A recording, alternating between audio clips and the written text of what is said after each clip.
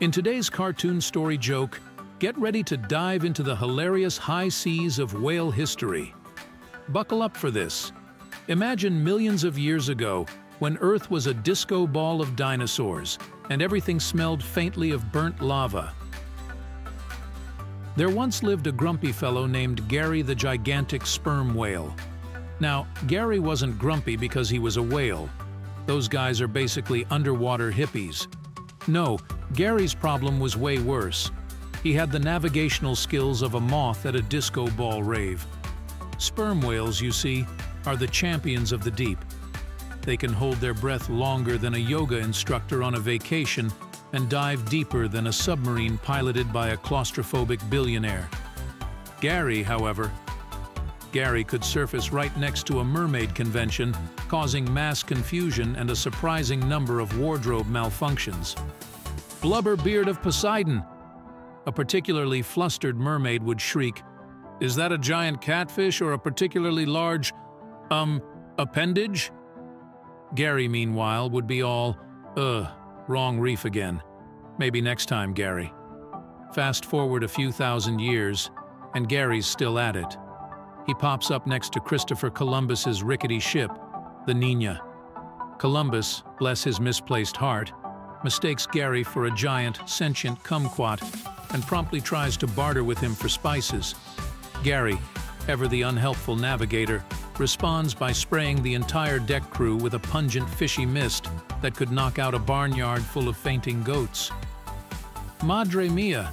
This island smells like a fish market after a particularly messy tuna auction, screams a deckhand, desperately trying to avoid a permanent olfactory scar. Centuries roll by, and Gary becomes a living legend, the phantom whale who messes with explorers worse than a bad case of scurvy. He even has a questionable cameo in Herman Melville's Moby Dick. Turns out Ishmael wasn't the best speller. It's Gary, not Grog, Melville. Now, we reach the climax of our tale. It's the 21st century, and Gary, ever the innovator, decides to serenade a giant cruise ship full of tourists. Imagine the scene. Pandemonium breaks loose like a Kardashian garage sale. "Look, honey!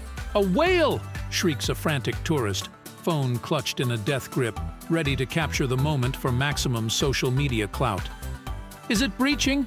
Can we get a closer look?" yells another, completely oblivious to the danger. The captain, voice strained through the loudspeaker, sounds like he's about to need a vacation from her own vacation. "Attention passengers, please remain calm. We are currently experiencing a large mammal situation with questionable vocal stylings." Suddenly, Gary decides to unleash his secret weapon.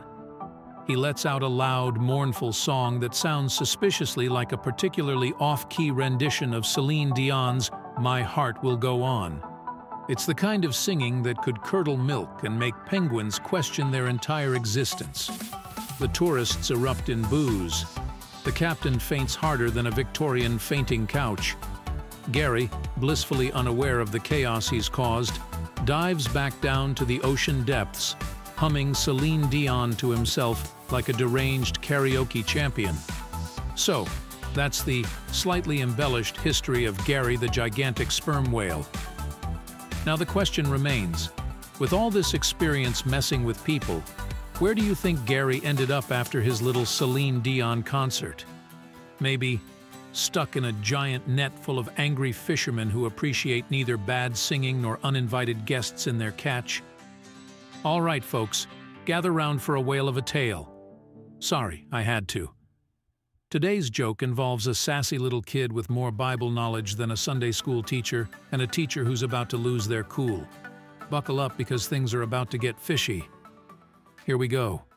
Little Susie, a walking encyclopedia of questionable animal facts, is bombarding her teacher with questions during Whale Week. "Can whales eat people, Ms. Johnson?" she asks, eyes wide with a mix of terror and excitement.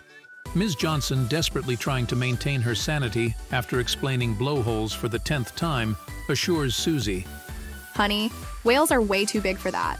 Their throats are like the size of a grapefruit." Susie, however, isn't convinced. "But Ms. Johnson..." She counters, brandishing a well-worn picture book. Jonah got swallowed by a whale in the Bible.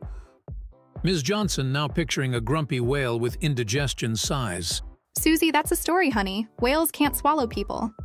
Susie, undeterred, declares, Well, when I get to heaven, I'm gonna ask Jonah myself. Ms. Johnson, on the verge of snapping, retorts. And what if Jonah went to the other place? Susie, with a mischievous grin, shrugs and says, Then you can ask him when you get there.